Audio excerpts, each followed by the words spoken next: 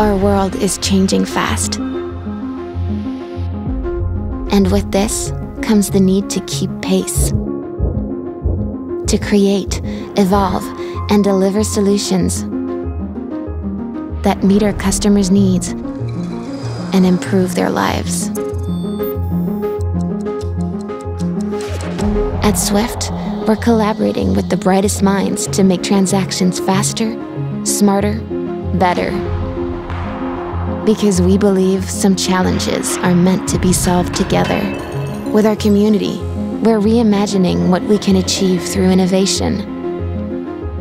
Investing in a new AI platform that will power the creation of smarter solutions, like real-time anomaly detection to validate transactions before they're sent. We're reaching into the world of central bank digital currencies to reduce fragmentation, connect up technologies, and enable new possibilities for sending digital money across borders.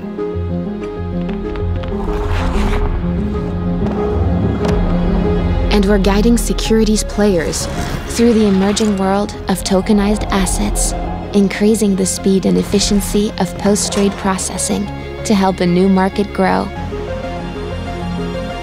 These innovations will help our community adapt to finance's ebbs and flows, not just to stay afloat, but to thrive and lead both today and in the future. But we're not embarking on this journey alone. We're encouraging our community to join us too, to innovate with us and be part of shaping the future of finance.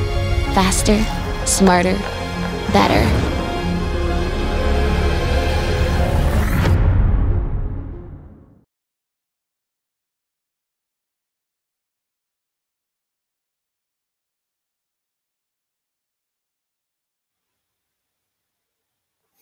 Hi everyone, and welcome to Inside Innovation Live, a new series of shows here on LinkedIn in which we delve into the exciting innovations happening across financial services. I'm your host today, Nick Kerigan, Head of Innovation at Swift. And in our first session, we're going to be exploring digital assets and their potential to transform the worlds of payments and securities. And I'm delighted to have Sean Foley here with me today. Sean is Associate Professor of Applied Finance at Macquarie University and an expert on all things DeFi. Welcome to the show, Sean. Thanks so much for having me, Nick. It's always great to have these opportunities to talk together.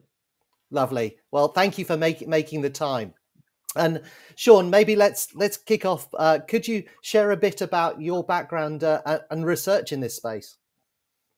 Totally, yeah. So look, I did my PhD around 8 years ago at the University of Sydney, and I ended up doing it with the Capital Markets Cooperative Research Centre, and my industry partner was the Ontario Securities Commission, and they are the regulator for Canada, which led me to really undertake research based around the regulation of financial markets and looking at things like dark pools, high-frequency trading, and generally taking really large amounts of trade and quote data and trying to process it to find things like insider trading or really just finding meaning, right, in what what was going on with regulatory changes and things like this. And I guess as I was freed of my industry sponsor and started to do whatever I was interested in, I think around 7 years ago, I got interested in Ethereum mining and set up my own Ethereum miner and started looking at all the weird and wonderful things that were happening in crypto. And we ended up writing a paper together with one of my PhD students who's now graduated, Sex, Drugs and Bitcoin. And what we did was to use some techniques that we had otherwise utilized previously to understand the likelihood of insider trading in markets to explore the use of digital currencies for illicit payments. And so this is something that we published in 2019. And I guess from there, really, my research agenda has focused on things like decentralized exchanges, decentralized borrowing and lending, and all the weird and wonderful world of DeFi and financial Legos. And it's fascinating, and it's a world that's kind of, clearly sort of, just grown and grown and kind of, expanded in many different and unexpected ways. And you've been researching clearly the world of digital assets for some time. Maybe to ground us in this conversation, could you kind of briefly walk us through how you see the evolution of digital assets over, what's kind of been the last 15 years or so? What do you see as the key stages of development? Yeah, it's really interesting to think that, how long we've had things like Bitcoin. So I guess one of the key motivations of the original things like Bitcoin or digital assets was to provide a secure and anonymous payment mechanism, which was kind of free of the abilities of central banks to moderate or devalue these assets. And this was sort of Nakamoto's dream. He put out the white paper out in 2008, and on the 2nd or 3rd of January 2009, we started to see a payment system as we might imagine, or the transfer of value. And I like to explain it to people as really analogous to Visa, right? There are miners. They act as the gatekeepers of the transactions on the network. As a participant, I can propagate a transaction to them along with a fee. So if you buy a coffee for £2 or whatever, your merchant may end up taking Visa, MasterCard, whoever it is, 1% of that transaction, even if the buyer and the seller are with the same bank, right? Right. Absolutely. So there was an economic incentive in actually be able to do that, right? And therefore there's an incentive for the network to grow and people to get involved. So you started to have this transfer of value, right? That was facilitated by miners. You'd offer them some kind of fee.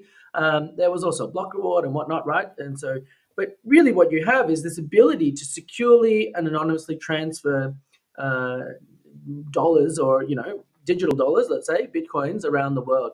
And we sort of moved from that, around 2015 into something more like Ethereum. So, the Bitcoin network was relatively constrained in the sense that it can keep track of, how many Bitcoin Sean has or Nick has. Sure. Sean can transfer them to Nick.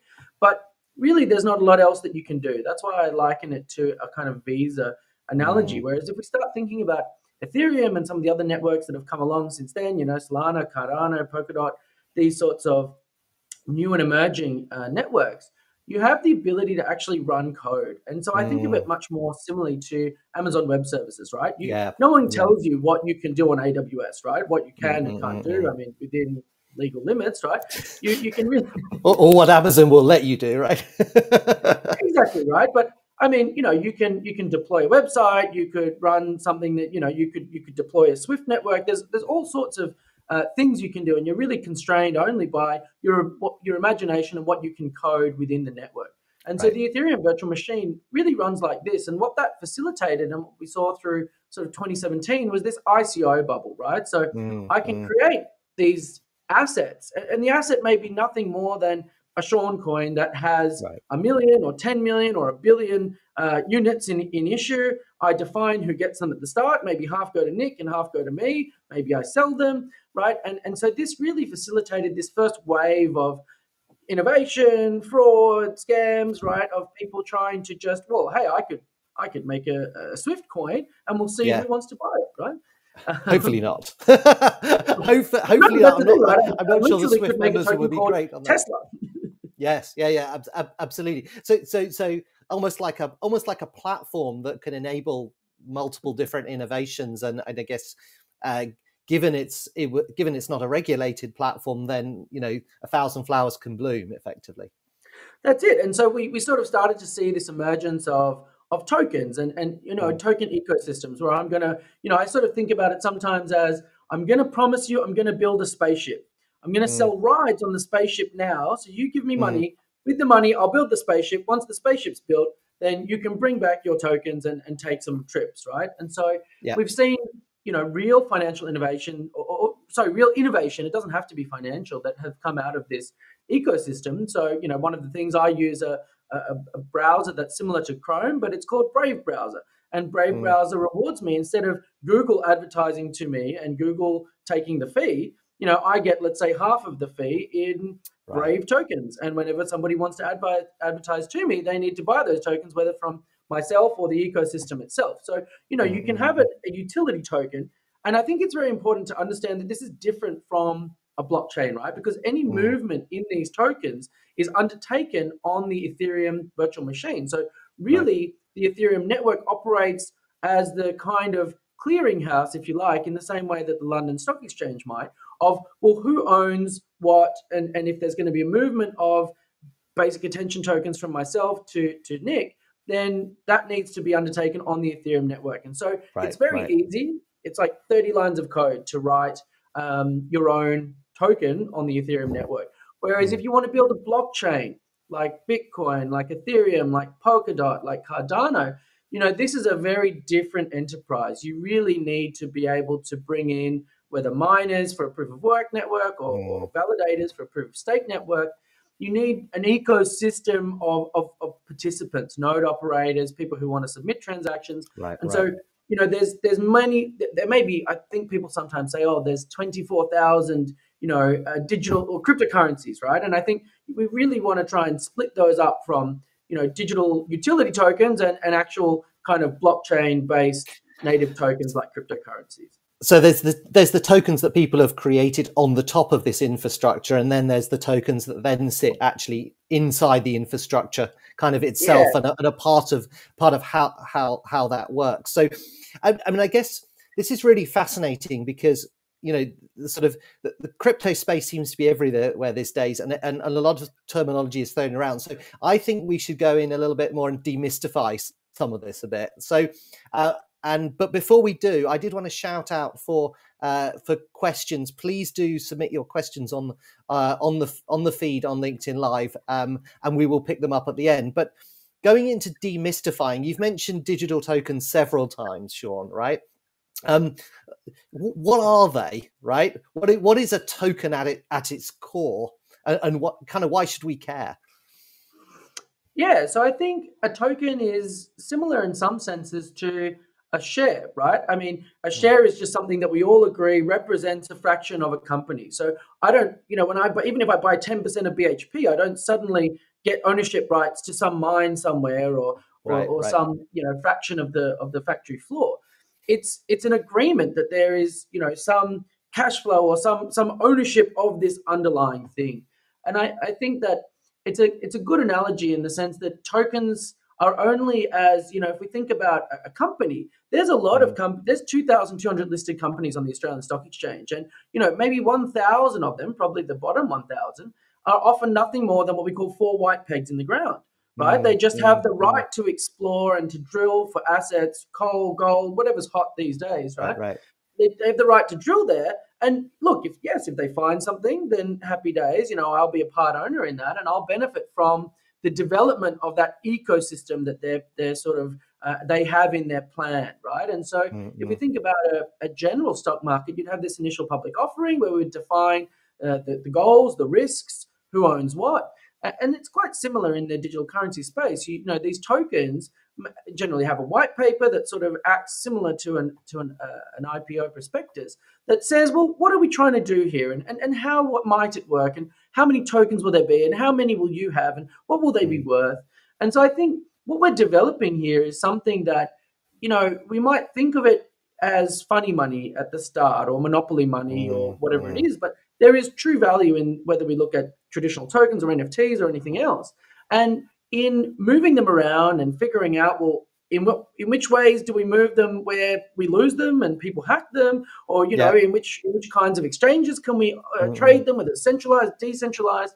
We start to build security and effectively infrastructure, which I think can be used in the future to really start to disintermediate traditional exchanges or even operators like Swift. Controversial. We'll come on to that piece and the payments piece, but I'm just thinking about the actual token itself, because I liked your analogy about it's a share, a different expression almost as a share of ownership, right? So in that context, right, what I'm often asked is does a token actually require a blockchain? What's your view on that? Well, the Australian Stock Exchange runs without a blockchain, even though they've been promising one for 5 years. The LSE operates with their own system. So, no, I mean, I think ultimately you do need some kind of database. But, if we think about stock exchanges in Holland in the 15th century. We had share certificates, and those share certificates with appropriate, signatures or security would give us some sense that you are the actual owner, and you're share number 1 and I might be share number 345. We can do tokens with a database. I think that one of the reasons that it's been so successful to build tokens on a blockchain platform is that they're decentralized. There's no one who can tell you you can do it, you can't do it. If I want to list a company on the Australian Stock Exchange, I might need to spend a couple $1 million and at least 200,000 or 300,000 per year to maintain that. That's not the case in the world of decentralized blockchains. And I think you've got this real ability to access global liquidity. And I think that's one of the things that is very rare. You look at issues in Australia, and I've always been confused why Australian issues specifically exclude American participants. And it's, because the long arm of the American legal system can come and get you, even if you are an Australian company issuing Australian shares. And I think that the notion of that, particularly at the inception of these things, 2017, 2018, there was no regulation. There wasn't even, the ability or the desire to structure your token or security such that it would not pass the Howey test and would therefore not be considered security by the SEC, in which case they could never come and touch you, right? And I think we've come 180 degrees from there. We've really started to see a clamoring for regulation from the participants in this ecosystem to try to smooth the path of migration for traditional tokenized assets. And I think you can totally do it without a blockchain. You just need a database, right? However you structure that, whether that's a physical book or, a database on a computer or a blockchain. But I think that one of the benefits of blockchains is this access to global liquidity that has been very difficult in, even in the MiFID II environment of Europe. Fine, you can access European liquidity, but go get investors from Japan or the US maybe becomes a little harder. Yeah, and that's a really interesting point about liquidity, because certainly we see on the security side that there's increasing kind of interest and demand from Swift's clients, financial institutions, actually turning traditional securities like shares or stocks into tokens themselves. So do you see for those kind of institutions that liquidity is the main benefit of actually doing that, or are there other benefits? I mean, some people talk about fractionalization, increasing investability or increasing risk diversification. How do you see the benefits for traditional FIs tokenizing existing securities? Sure. So, I think one of them definitely is accessing this sort of wider market. So if we look at a platform, a centralized exchange like FTX, they've been quite instrumental in building what we would commonly think of as something like an American depository receipt, right? So you could have an Australian company, BHP, listed in Australia, some investment bank like Credit Suisse or whoever packages up, 10 BHP shares and then goes and lists that as an ADR on NYSE or NASDAQ. We're now susceptible to, US reporting, which was generally the benefit, right? If you came from an environment like Indonesia or, an emerging economy where there was relatively poor regulation, you may want to have this sort of mark of quality that, hey, look, it's not that we're listed in the US, but we need to adhere to their regulations. FTX took that idea of this ADR and said, hey, well, why don't we just take Tesla shares that cost, $1,000 and we could just put them on our own. We take one, we'll put it in a drawer in Germany. That's just happened to be where they've put the drawer, and we'll list a token against it. And we'll allow people to then trade that token. And what you do see is, that these are traded in not generally single shares or even like in the US, you have board lots, right? You start trading 100, shares at $1,000 each. It's $100,000 that may be inaccessible to the typical retail investor. Whereas you start seeing things trading on FTX, it's 1.5 or it's 0.75. A token is infinitely divisible for better or worse. So I think that is one component, but I definitely think the liquidity play is a second component. So just accessing a broader market of liquidity. But really, I think it's the financial innovation that's really driving this. And so one of the great examples that I think too is Societe Generale. They put 20 million euros of bonds on the Ethereum blockchain, on the public Ethereum blockchain. They're not running a private chain. They're not, they're just letting it out into the wild. And one of the things that becomes really interesting is this concept of financial Legos. or composability. That I've got, I've got a token here that is a financial asset, but this person over there is, they're called MakerDAO, and they've got a lending platform. And so Societe Generale came to them at some point and said, well, could we borrow $10 million against our $20 million worth of bonds that we've published on the blockchain? MakerDAO said, sure, here's $10 million. And I don't think, MakerDAO may not have even existed at the time that Societe Generale chose to put that on the blockchain, but there's now this sort of developing ecosystem that your token can find access to and start becoming, composable and interoperable with this interesting, sort of world of DeFi. And so that those bonds then become liabilities that then can be borrowed against and then re-lent on, right? And then you get that I think always in innovation we look for the sort of that network effect building, right? And this sort of you build that kind of ecosystem. I mean, some analyst reports I read project that kind of part of the market, the tokenized securities market, is going to grow to something like $24 trillion by 2027, which would be the kind of that's kind of roughly equivalent to the sort of the capitalization of the New York Stock Exchange, right? So, sure. I mean, with this momentum building, is that the kind of ambitious growth that you would expect to see, or do you see something potentially different, Sean? Well, I think that it would have been much easier to make that prediction perhaps 6 months ago before the entire crypto world. And in fact, the share markets had a bit of a hiccup with their lack of easy money. But yeah, I definitely think, you think of the combination of global access to liquidity and what we can do with these assets. And that kind of goes back to this idea that I mentioned before, that if we can build secure infrastructure for trading tokenized assets, whether they happen to be browser tokens or NIC tokens or bonds or shares in a company, then you start to open the door to regulated, financial markets where you've got traditional securities traded. And if I start to think about, if I was the Australian Stock Exchange, if I was the NYSE, I would be very concerned about a system where you can have a primary issuance, secondary trading. It all happens, quote unquote, for free. There's no one to pay. And I can access not just domestic liquidity in the UK or Australia or the US, but I can now access liquidity anywhere in the world. I think that definitely becomes something that is very powerful. And we've seen that with these decentralized exchanges, for example. When they first came out in sort of 2018, 2019, the volumes were abysmal, right? You're trading $1 million a day in 1,000 nothing tokens. Who cares? And as I continue to teach this to my students and update my slides each year, I'm always surprised. And I say, okay, until it was 2022. And suddenly the value traded in 6 decentralized exchanges exceeded the total value traded in the LSE. And it's not even, it's not even the ASX, right? And you start thinking, well, is this a competitor? Well, I guess if we're doing 150 billion US dollars a month in volumes and the LSE is doing like 80 or 110, then yeah, suddenly I guess it doesn't become that infeasible that we have something here that could be a real challenger or competitor or some kind of counterpart to traditional financial institutions and marketplaces. I mean, that is fascinating, and that is kind of a clear proof point of the momentum kind of building in this space.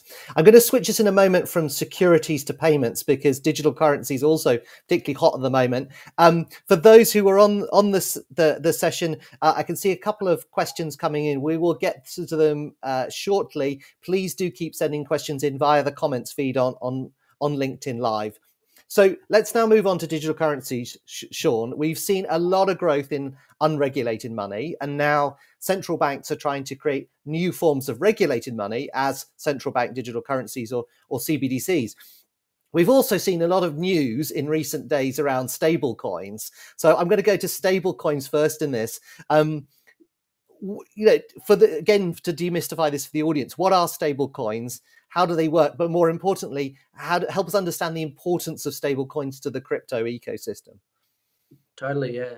So look, I think the collapse of UST really shined a spotlight on, well, what are these things? What are they doing? There's really 3 separate kinds of stablecoins in existence. So we've got fiat backed. So this is, again, similar to this idea of an American depository receipt. We take a drawer somewhere, we put a US dollar in it, and against every US dollar in the drawer, we issue a token.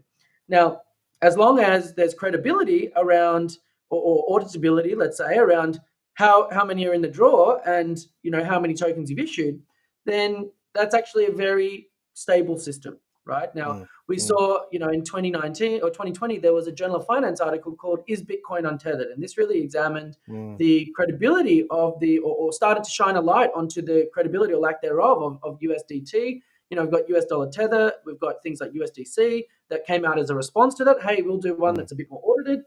These are the fiat-backed ones, and we haven't really seen. We've seen little wobbles, like when UST collapsed, we saw USDT drop to about 95, 96 cents. We've seen before that maybe 98.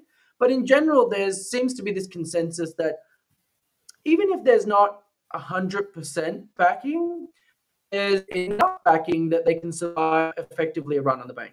So that's fiat-backed. Another interesting form of, so the biggest is a currency called DAI, D-A-I, that's issued by MakerDAO. Here you would deposit, for example, $150 worth of Ethereum, and you could borrow 100 DAI tokens, which would be pegged to the USD. Now, just like the Argentinian peso, your peg is only as good as your backing, right? But here you've got what we call over-collateralization. So you've put down $150 of assets, similar to what you might do with a mortgage, right? You don't borrow 110%, or at least not in Australia. Sure. You don't borrow 110% of the value of the house. You borrow a lower value. You're over-collateralized in the sense that you deposit more to borrow something back. So we haven't seen any real problems with DAI, because as soon as the value of the crypto backing drops to maybe 110, suddenly the assets are sold, just like a bank foreclosure. The assets are sold, the debt is repaid, and if there's anything left, the person can keep the money they borrowed. That's fine, because their assets were the distressed assets were sold. The final that we saw was this new form, which was very innovative. And everything in the crypto world is really built on the fly and tested on the fly, right? It's like we're flying a rocket ship. It's very difficult to just take your rocket ship to the mechanic and say, "Oh, please, sir, could you fix it?" Right? It's more like these space odyssey movies where it might all go a bit pear-shaped. And that's exactly what we saw with the algorithmic stablecoin. So, UST was a great example, but there's others, Fraxis and others.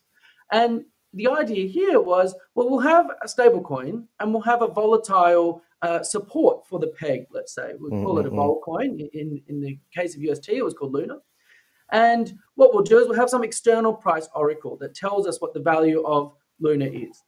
And so, if the value of Luna is $100, you could bring one Luna in and you could say, hey, give me 100 UST, or you could swap back the other way. So you could always swap between these two within the Terra blockchain, which was separate from Ethereum, separate from Bitcoin. And what we saw was a real attack on the Luna ecosystem. So at some point, they decided to just test. Well, hey, you've now got not 250 million, not 2.5 billion, but $25 billion worth of assets that you've generated. And, as that's going up, well, the price of Luna's going up, and maybe that's okay, maybe it's not. But if I can borrow, just like George Soros borrowed a ton of, Argentinian pesos, or I believe he even had a little incident with the UK, right? But if I can borrow enough, pesos, and I borrow them and I sell them back to the central bank at $1 if I can borrow more of them than the central bank has USDs, eventually they say, well, hang on, mate, I can't buy you pesos back from you. The whole thing collapses, and you now pay, peso goes to 10 to 1 for USD, and you just pay everyone's debt back, and hey, happy days, you've attacked the system and made a bunch of money. So this is effectively what happened in the algorithmic stablecoin sense, is that if we just dump a bunch of UST, people kind of buy distressed UST, and then they go and swap it for Luna and hope that they can sell the Luna for $100 or 100% of what they bought the UST for, and then it sort of causes a death spiral, right, where the price of Luna tends towards zero. Once it's at zero, then you're suddenly minting. The minting went from, they'd been at, for 6 months, there were about 300,000 Luna in existence. And in the last 4 days of Luna's existence before the whole network shut down, there was 7 trillion, right? Because it turns Wow. out, So you just went with this curve to add basically zero and then infinite minting. 0.00001. Yeah, You say, yeah, hey, yeah. I'd like to have swap my 1 UST for some Luna. They say, well, here's a million Luna, mate. And you go and try and sell it for whatever you can, which is also 0.000 something, right?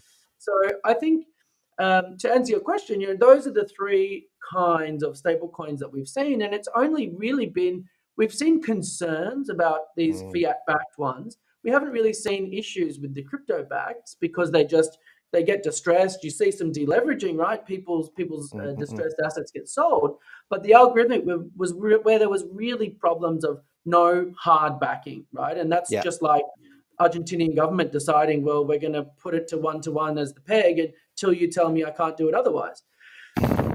The importance of these in the crypto ecosystem, I think, is threefold. So one of them is acting as these sort of financial rails. So if I think of something like the Australian Stock Exchange, I can swap BHP for Aussie dollars. I can swap Telstra for Aussie dollars. I go in and out of Aussie dollars to get between the 2,000 listed securities. And, in the UK, I might do it with British pounds. And in the US, I might do it with USD. And we see a similar situation in the crypto ecosystem, that a lot of these assets are traded. You've got to trade an asset in a pair. It's got to be X for Y. Right. And what we see as the Y, if you like, is something stable, right? So we often see USDT or USDC as the sort of financial rails of this ecosystem. So the base unit, effectively, then, Sean. Exactly, yeah, base unit. It could have been anything. It could have been a euro stable coin. When it started, if you look at around 2017, it was really Bitcoin that the sort of the centralized exchanges were using. So even if you wanted to trade a token which is sort of housed on Ethereum, you may have to go from that token to Bitcoin back to another token on the Ethereum network in the centralized exchange. It really moved to USDT and then sort of through to USDC.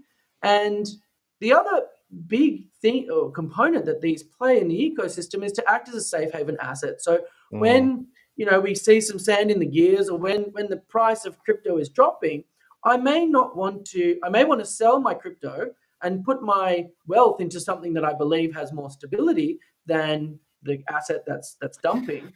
But I may not want to bring my assets back to Australia. Maybe I prefer to bring them to the British Virgin Islands, or who knows where, right? And so I can kind of keep them in this crypto land, if you like, by moving them into or trading them into something that's a stable coin. And so I think they act really as the financial rails. They act as a safe haven asset, and they that's their main ecosystem or main component in the ecosystem, as well as providing for remittance and payments without the sort of currency risk, right? So if I want to send money back to my family in the Philippines or something like this, then often or make a payment for a larger transaction, then I may prefer to do that in a stable coin than doing it in a cryptocurrency that has volatility. Cool. So we've got a unit of payment, and we've got a safe haven asset here. So stablecoins playing a really important role. So I'm conscious there are questions coming in, but I want to do 2 quick fire ones to wrap up the stablecoin kind of discussion. One is we now see a lot of discussion about stablecoins being regulated. Will this make them mainstream or be regulated out of existence? What do you think, Sean? in a sentence. I think it's a race. So I think whoever can gain credibility and adoption first is really going to become that sort of base unit, in the same way that we see USD as a global currency, or historically has been. It's just because they had global dominance first. There's no reason it couldn't have been the euro. Maybe it just didn't exist at the time that we were generating sort of reserve currencies, right? So I think a central bank digital currency could do a fantastic job of this if it was free, like if it was wild and on the Ethereum network, and there wasn't a whitelist. We didn't tell you, hey, these are the people who are approved to use it. Then I think that a CBDC would have far more credibility than something like a USDT or USDC. So I think regulation will help. But I think it's a race. I think whoever can sort of gain adoption. And who's going to win that battle for adoption? A regulated stable coin or a CBDC? What's your bet? I think a lot of governments are betting on CBDCs. So let's see. I don't think there's going to be space really for, we're dealing with a global ecosystem. I think there's no reason you couldn't have many CBDCs, Mm. but I think it will be similar to the USD adoption by, small Southeast Asian countries or South American countries. I think there will be something that becomes dominant, whether that's the e-yuan or the Canadian dollar, e-luna, or whatever it's called, right? I think it's got to be, whoever can get that critical mass first. And I think CBDCs have a really strong advantage in that they have central bank backing. Yeah. Yeah. That makes sense. That makes sense. We've got some great questions coming in, so we're going to take those now. The first one comes from Rohit Malhotra. Rohit, thank you for your question. Rohit says, how can someone hedge information risks by utility tokens against analogy-specific assets? Does that make sense, Sean? I'm not 100% sure what an analogy-specific asset is. I guess if we think about how you can hedge the variety of utility tokens that exist, this has been one of the really large and growing components of this ecosystem is perpetual futures. So if we think about traditional futures markets, which is where someone like BitMEX, made a big name in the 2018s, 2019s, you have an expiry every 3 months and liquidity is fragmented across those, and there'll be differences because of basis risk. There'll be differences in the prices of those things the further out you go. Perpetual futures really have an expire. They're kind of like continually expiring every 8 hours, and you pay a funding rate, or you receive a funding rate, or pay a funding rate, depending on the difference between the spot rate and the underlying. And so I think that this maybe what Rohit is asking is, how can I short sell crap coins? And I think that, perpetual futures provided by people like Binance and other venues really try to facilitate this, right? So we take the spot and we sort of have a funding rate which is related to the difference between the perpetual rate and the spot rate. But what we're building is something that has a complete market, in the sense that I have the ability to go short or long, potentially with leverage, assets that I would not be able to borrow for, right? And this is amazing. Like in the Australian Stock Exchange, outside of the top 200 or 300, there's no way you can borrow for 2,200 listed entities. And what that means is you can't short sell them, right? Even if I believe that they're worth nothing, there's no way that I can short them. And I think that that's one of the innovations that these perpetual futures really aim to fix in this market, is if we're going to have people bring their information about the lack of credibility of the Luna token. Well, if I can only sell it if I've already bought it, then that's problematic, right? Whereas if I believe that it's going to go down, and we saw this, right? So before Luna collapsed, or as Luna was collapsing, there was like this hugely negative funding rate, because so many people were selling the perpetual that they wanted to try to incentivize anyone to take the other side and borrow it, right? So I think that, maybe that's Rohit's question is, how can we bring information about the goodness or otherwise of these tokens? And I think that perpetuals really have given a lot of an answer to that. Makes sense. Makes sense. I'm going to take 2 more questions, but we are short on time, so let's cover them sort of quick fire. We've got one question from Cohen, who says, given the current turmoil in crypto markets, what's your view on preventing downward liquidity spirals, both in crypto and tokenized security? So is there a way of preventing downward liquidity spirals? Or is this just a function of how the market works? It's totally a function of how it works. So if you've got decentralized borrowing lending through these over collateralized loans, that will generate big, positive reinforcement on the up and negative reinforcement on the down. As soon as those distressed assets get sold, someone has to buy them, and that's going to lead to this. You also same with the. So it's kind of like the almost like the sort of the controls or whatever that you see in centralized exchanges of stop loss and things like that. That actually would be the ways of doing that. But then you have to have some centralized authority to be able to. If I can get 100 times leverage and the price goes up 1%, I've made 100%. I can reinvest that, and as long as it keeps going up, self-perpetuating cycle. As soon as it goes down, I've got to dump it, right? And I think this is why people have always been about, buy the dips, sell the highs, right? And because it's going to swing wildly. So without regulation, I don't really see how we can prevent this. Cool. Okay, and final question that comes from Andrew. Thank you, Andrew. In practical terms, what's the biggest obstacle to widespread adoption of digital assets? I think the biggest obstacle is actually the lack of regulatory frameworks, right? So I think, the UK, in Australia, they just say, oh, not our problem. In Canada, they say, well, until you deliver the physical Bitcoins, it's a futures market. So we'll regulate it under the futures regulation. In the UK, they're starting to adopt this regulatory sandbox approach. But until you have regulation that really gives investors and institutions confidence around the AML, the KY. We don't want to be facilitating terrorism with bonds, and so then traditional institutions are not going to feel confident to sort of unleash their traditional traditional securities in a tokenized form out into the wild, where they can be used for all sorts of purposes. And so I think we really need our regulators to step up and start just figuring out, well, what are best practices, and we're starting to see that. But I think that is the one single largest hurdle, because once we get traditional financial assets, we can still have this composability, we can still have financial innovation, we can still have DeFi and financial Legos. We can just have it with traditional assets, which may themselves lack the sort of inherent volatility. If we start linking it to real world cash flows through companies and whatnot, then we start to get a really exciting ecosystem, and we get we look at someone like Uber, right? I mean, who would have thought that an app could, and people's cars could decentralize the taxi industry that had a stranglehold on the monopoly of moving people around. So I think really regulation is the key.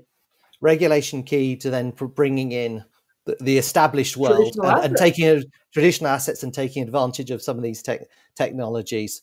That's it. That's a great point, I think, to kind of bring this. Thank you also those who also sent questions in. We're kind of out of time, but we will pass them to Sean afterwards and see if we can get you some answers on those. Sean, it's been fantastic to talk with you today. This is clearly a really rapidly evolving space. Where should people go to find out more? What research do you have coming out next?